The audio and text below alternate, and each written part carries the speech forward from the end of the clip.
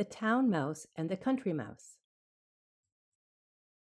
The Town Mouse and the Country Mouse. A town mouse once visited a relative who lived in the country. For lunch, the country mouse served wheat stalks, roots, and acorns, with a dash of cold water for drink. The town mouse ate very sparingly, nibbling a little of this and a little of that, and by her manner making it very plain that she ate the simple food only to be polite. After the meal, the friends had a long talk, or rather, the town mouse talked about her life in the city, while the country mouse listened. They then went to bed in a cozy nest in the hedgerow and slept in quiet and comfort until morning. In her sleep, the country mouse dreamed that she was a town mouse with all the luxuries and delights of city life that her friend had described for her. So the next day, when the town mouse asked the country mouse to go home with her to the city, she gladly said yes.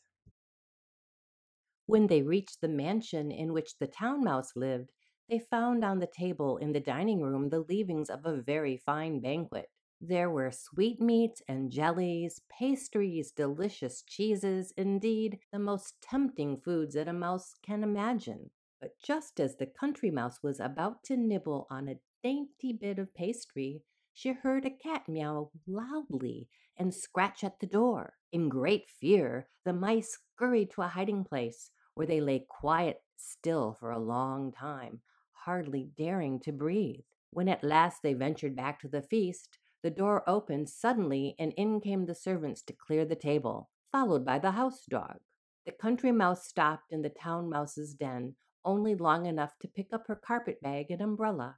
"You may have luxuries and dainties that I may not," she said as she hurried away, "but I prefer my plain food and simple life in the country, with the peace and security that go with it.